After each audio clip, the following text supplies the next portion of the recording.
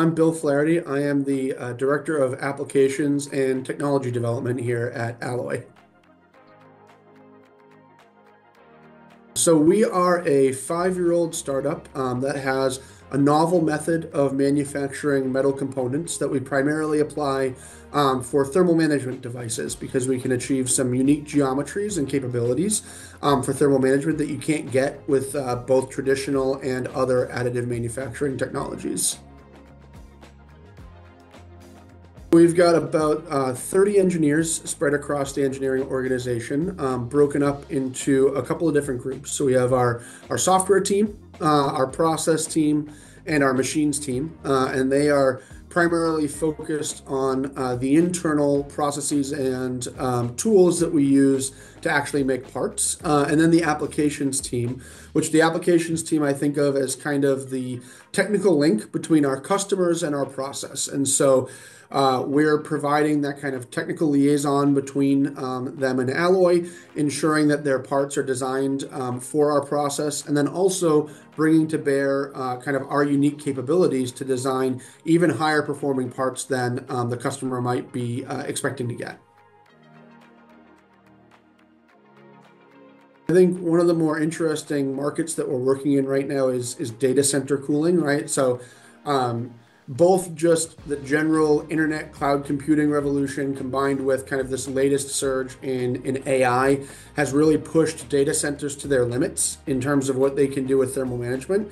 And at Alloy, we're designing unique devices to cool those high-powered chips, right? CPUs, GPUs, things like that. And we have this really cool, what we call microcapillary technology, which allows us to make these really tiny cooling channels that still have kind of three-dimensionality to them. And so you can put all these different features into them that gives you really, really high performance cooling in a kind of single piece metal package that you really can't get other places. And so we've been doing a lot of work kind of developing products for that market. Some of the latest, NVIDIA and AMD GPUs, as well as some of the CPUs that those companies put out. And we've been really successful in rapidly iterating there, right? Like one of the first products that we put out, we went from clean sheet to a delivered product to a customer in about 5 weeks, which is a really exciting thing for, a clean sheet design and showing incredibly competitive, kind of industry leading performance on that device. For design and CAD work, we use Onshape, which is a browser-based CAD software.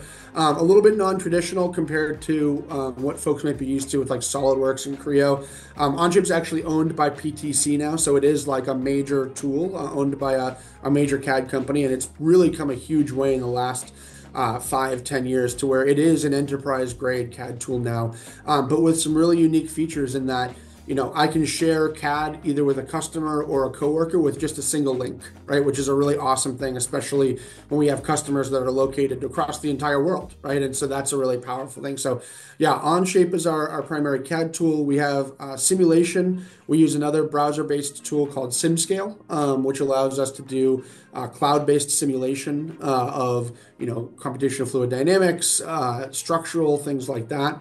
And then, other than that, the tools that we use are primarily built in-house.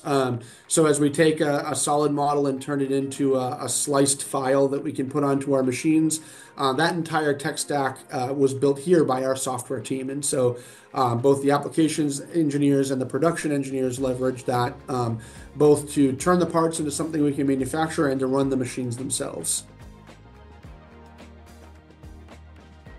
So typically you start with a screening call with myself, right? And really the purpose of that call is just to kind of establish a relationship, get to know you, and get an initial read on both capabilities and then also alignment to the role, right? Making sure that the role is what the candidate expects and is aligned with their career interests, and then ensuring that kind of their experience and their capabilities align with what we need for the role. And so that's kind of that initial screener. We typically do that via Zoom. It's like a half hour to an hour call, depending on the role. And then after that, we typically will bring people on site for about a few hours, and that on-site interview includes a kind of 3 different steps. The first is a site tour, right? So we kind of walk you through the facility here. We have our production facility is co-located with our engineers here in Burlington, Massachusetts. So we take you around the production floor, show you the process, show you some parts, let you ask questions about, how the process works and kind of how that intersects with the applications engineering team. After that, we do a technical interview with the applications team, and that is more focused on kind of the design for manufacturing skills, right? Like how do you go about taking a part and turning it into something that we can manufacture, assessing things like maybe your knowledge of thermal management. That's what I was going for. Yeah, looking at your knowledge of thermal management, CAD design, all of that. Typically, there's a small kind of design exercise that we bring as part of that as well, to kind of give you an opportunity to demonstrate your CAD skills and your design skills. And then the final piece is a cross-functional interview. Typically, that's somebody from the process team and someone from the production team. And the idea there is you're going to have to work closely with these people through your time at Alloy.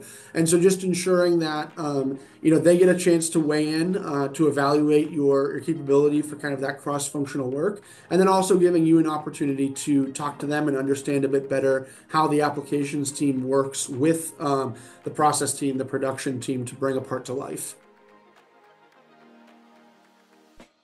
I think Alloy has, I'm going to give you two answers here. I think first off, our technology is really exciting, right? Like we can just do things that nobody else can do. And I feel like every week we're learning new things that we can do with our technology. So the ceiling's incredibly high. I think the market that we've chosen in thermal management is really ripe for the technology that we're bringing to it. And that gives us a lot of market opportunity, a lot of chances to do new things, do cool things that we're going to see out in the wild and making a real impact across, a variety of industries. So that's like, I think what gets me out of bed every morning is I love the technology. I love the challenges that we get to face. But I think maybe even more important than that is the kind of culture of collaboration that we have here at Alloy. It's one of my favorite things about working here is there's no closed doors. There's no artificial walls. There's no silos that we build between teams. It is really incredibly collaborative. I can look out the window of the room I'm in right now and see my applications team, and they can just stand up and talk over a half wall and be talking to a process engineer. And I see that happen 10 times a day, 20 times a day, right? And that kind of breaking down those walls between teams enables us to both work so much faster, but also to do better, right? To generate more interesting, more effective parts and results because we have that kind of open communication, that ability to work together. And I think that just makes it a joy to come in here every day.